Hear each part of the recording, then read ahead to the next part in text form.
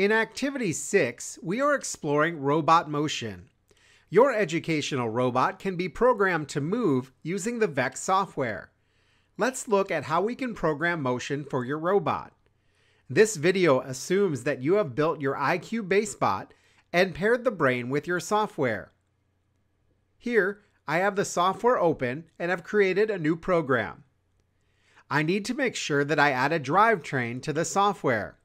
To do this, I open the Devices menu and click Add a Device. Choose Drivetrain to Motor.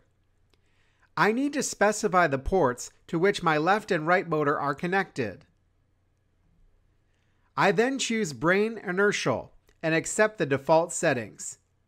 Close the Devices menu. Once I add the drivetrain, all the blocks related to movement will appear in the software. To move our robot, we are going to look for drivetrain blocks. Using these blocks, we can program our robot to move forward and backward, make turns, and set a variety of options. I am going to make my robot move forward. To do this, I drag the drive block to the programming area, choose a direction, and then a distance.